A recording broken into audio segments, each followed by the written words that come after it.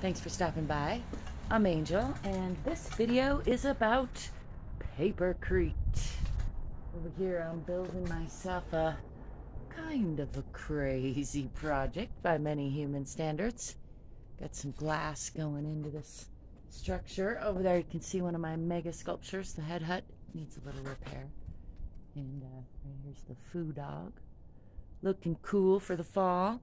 Anyway, those structures are made with papercrete and glass, and papercrete is a sort of a construction what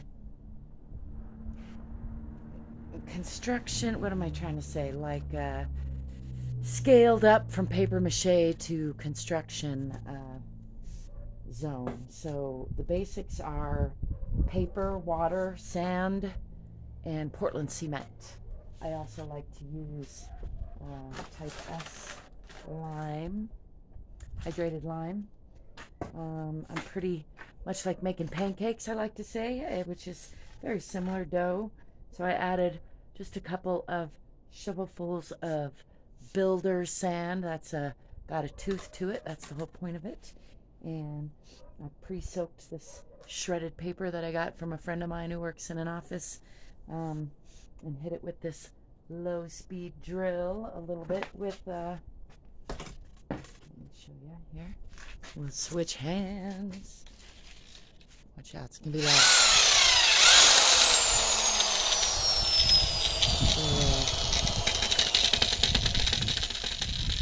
If you can see that. That is a stucco attachment. So I added a couple of shovelfuls of that. I'm going to add a shovelful or two of Portland cement. I'm almost done with this bag, and it's been sitting a while, so you can see it's kind of chunky. Papercrete is very forgiving now. I'm not using it for load bearing. I'm putting it in as infill. So this is indeed chunkier than I usually would like, but you know, I'm still going to use it. Now lime. Don't do this at home, kids, without a mask. I'm going to put about a shovelful or two of lime powder. And then I'm going to hit it with this drill. Mix it all up. Schlep it in there. I'm going to see if I can pause yet and come back when it's all mixed up. It's a little too loud, and show you around a little bit. Let me know if you have any questions, and be sure to give me a thumbs up. Check out the description for ways you can connect with me and support me if you're into that sort of thing, and I thank you if you do. And yeah, hang on a sec. Let's see if I can get you to pause. All right, I'm back. This is a little bit stiffer than I sometimes like, and you saw some of those chunks going in. I'm not going to bother trying to break those up because they're useless. I'll throw them away. I'll just take them on out. They didn't mix in.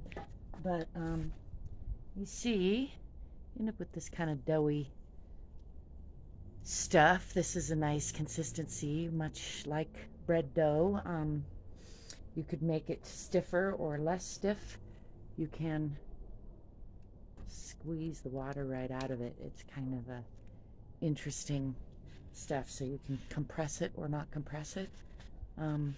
Yeah, papercrete. Check it out. Let me know if you have any questions, and check out some of my other videos if you're interested. Ciao for now. Oh, let me give you a little tour now that I got my hand dirty.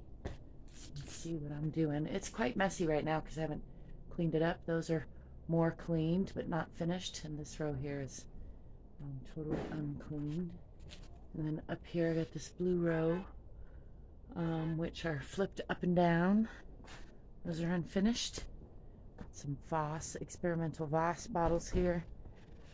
And show you the Head Hutt, where I made these papercrete feather leaf eyelashes. A couple of them broke in the wind, but in general it's been a pretty successful. This also has a lot of pumice in it, which is not in that mix over there.